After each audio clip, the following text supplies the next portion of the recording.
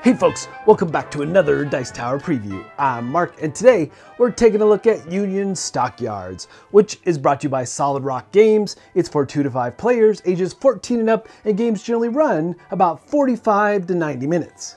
Opening in 1865, the Union Stockyards became Chicago's largest industry and one of the city's top tourist attractions, with 500,000 visitors annually in the early 1900s. From the Civil War through the 1920s, more meat was processed here than anywhere else in the world. During its height, 40,000 mostly immigrant workers labored in the busiest square mile on Earth, where over 1 million livestock passed monthly. Supplying 80% of all U.S. meat, there were over 2,300 livestock pens and 130 miles of railroad within the yards. In Union Stockyards, you play one of the big 5 meat packers, developing technologies to use every part of the animal while battling labor unions and manipulating the market to your advantage.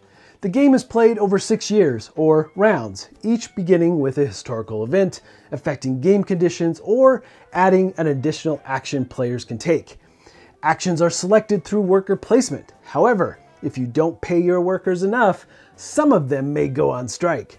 By processing livestock, cattle, hogs, and sheep, players earn cash based on their unique profit margins, which can be improved upon by constructing buildings, establishing branch houses in eastern markets, and improving your brand reputation.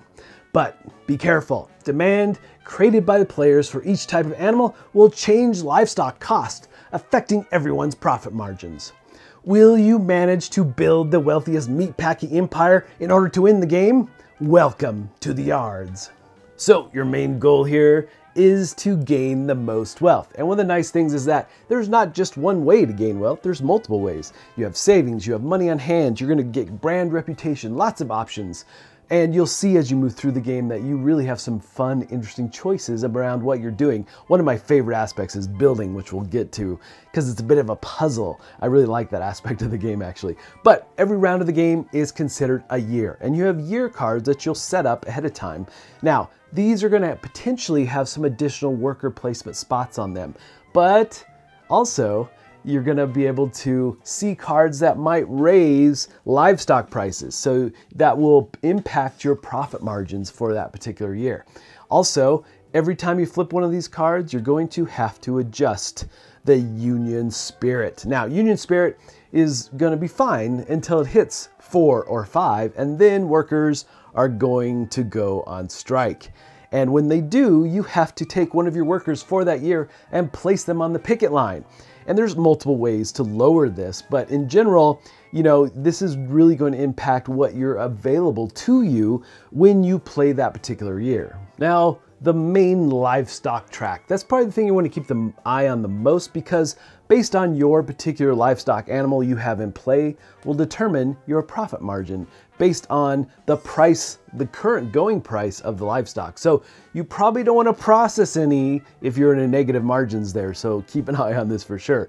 And at the start of every year will determine, based on the current price, how many more animals are going to come into play that are coming in for that particular year. So along the edge, you'll see those icons showing how many more you add, and you'll add them here at the top of the board. These are also worker placement spots where you can place your workers in order to process that livestock and get the money for those, but you could only do one of each type per year. So if you placed your worker on hogs for this particular first year, you'll see that the going selling price right now is for $4, and you are currently at a margin of 6. So you're going to get $2 for that particular processing of the hogs for this year. And remember, you can only do processing of each animal once per year. So that's very key. But you know, there's lots of other worker spots here, and we're gonna jump to buildings first, because again, this might be my favorite aspect of the game. You have building cards across the top of the board, and some of them have icons, and you'll see that you also have specialists. So once you achieve buildings with a certain number of icons, you can get these specialist cards as well. But in general, you're looking at these building cards, and what's really nice is that it shows you the shape of the building that you're going to be placing into the packing town. Now, you have your main building of your color, and you want to build off of that because you need to build a train, so to say, a connecting point from all the buildings so you can move that meat around and be more efficient with it for sure. So, but when you do build, you're going to also have to be mindful of the squares, how many squares it takes. So for every square, you're going to have to pay $1 for every square the building occupies. And when there's no cards out here, yes, there's cards because players can buy this land. But when there are no cards, if it's just open, you're going to be paying that money to the bank. But players who have bought sections of land here will also gain money when you build across their land. Now, you can build all over their land. They can't stop you, but you do have to pay them. So where the puzzly nature of this comes into play for Packing Town is more and more players will start to build buildings. And the thing you need to ensure always is that the building you're placing still has a connection back to yours in some way. You can go through other buildings, that's fine, but you do get efficiency bonuses for having the same colored buildings connect because it's moving the same type of meat. Now, there are also railroad connections, these tokens along the side of the board.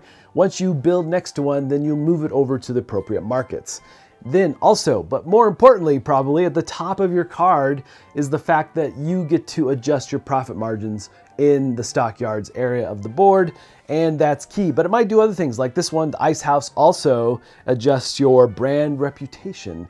So, and as you move that up, you'll also get to adjust the things in the Stockyard as well into moving your profit margins up and so forth. So the other thing about these cards that I really, really like, again, is the historical bits. They've got some nice flavor here, some photos of the time period. And this one, the Ice House, I thought was really interesting. 450,000 tons of ice was used from the Chicago River. So those different aspects add so much to the game. Also important to note that at the bottom of these building cards, you'll be able to adjust or move up your savings track around the edge of the board. Again, another way to get wealth in the game. Now, this building action is probably the most complex thing you'll be doing in the whole game. And so they've outlined it just really nicely on these really fantastic player boards, which let's take a look at these real quick. This will hold your workers, obviously. It'll hold your branch offices that you will be placing out into the different markets, giving you bonuses as well. So, but what I really like is about they represent different companies, and there's more info, more tidbits around historical aspects of the game on the back side. So some, again, just really nice flavor around that time period and what you're doing. So the rest of the actions around the board are going to be much more simplified, and you'll notice that there are some ovals that are much larger than others. That just means multiple players can go there. The single ovals, the smaller ones, are just for a single worker to be placed. Now, you do have this idea of morale in the game. So if you end the game with morale tokens, I should say, it gives you a negative impact in your score. So one of the ways to get rid of those is that you have the wage increases. It will cost you money, obviously, but you'll place your worker there. You'll be able to remove one of those morale tokens from your board, and you'll also be able to adjust the Union Spirit back down. So it does benefit everybody, because going on strike, again, remember, you lose a worker. So above Packing Town, you'll find your building worker spots. There's 4, but next to it you have buy land, and that's where the land cards come into play. You'll be placing them out wherever you want to put them. And really, again, this is just a way for you to get more wealth. So when folks build across your land, they're going to be paying you the money instead of the bank. And it is, again, like I said, another way to get wealth. So those are those areas. And then you do have a building of viaducts, which these are little black buildings, and they're really just meant to connect areas. Maybe you need to finish out where a bunch of the brown buildings connect or something like that. So it just it helps you add those efficiencies for sure. Then you have brand reputation. And as you move up along this track, it will adjust your profit margins for the different types of animals. But you have a couple different options. You can do local Chicago advertising, which won't cost you any money and move you up 1 space. But you can do national advertising, which will move you up 2, but will cost you $2. And just a couple other things to take a look at here. We've got establishing branch houses. Now, you're going to get some instant benefit from this. When you place one of your houses in one of the markets, you're going to get either an increase in your profit margin in the stockyards, or you might get a brand reputation increase, or perhaps in your savings around the board. But you'll be placing your buildings on these spots, and you can have all the spots of a particular market if you got your buildings there first.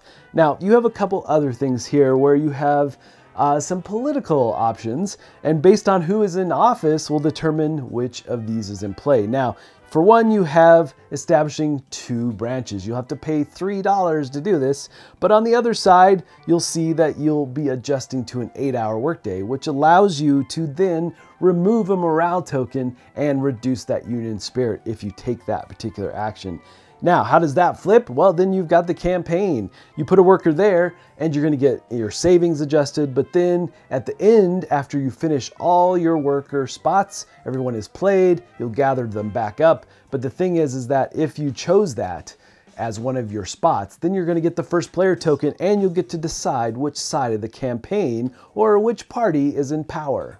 And then the very last thing you're doing at the end of every year before you move on is you're going to have to adjust the livestock pricing based on demand. So you'll look here at the animals, see how many were processed that particular year. Whichever has the least amount of animals is going to move up the most. You'll move up 3 spaces in the livestock pricing, hoping it doesn't affect your profit margin too much, but you can work on it in the next year. And then whichever animal has the most still available, well, that's going to move down by 2. So that could be beneficial for sure in that next year. And then, you know, the game is going to continue this way for the 6 years. And then at the end, you're just going to calculate all the wealth from all the different sources, and whoever has the most will win the game. All right, folks, just a reminder once again, this has been a Dice Tower paid preview, and everything you've seen here has been in prototype form, so keep a close eye on the campaign for any changes that still may occur. Now, with that said, I really like the historical aspect of this game. It added so much flavor to it, some really interesting tidbits, and the building part, that is by far my favorite. But you do have to work these spots in order to get that best profit margin and just continue to gain wealth more and more through the game. But again, the buildings are really fun. It comes very puzzly. I really like that aspect. But folks, ultimately, if this looks like something of interest to you, I'm sure they'd appreciate your support. So I think that's it for me. And until next time, we'll see you at the table.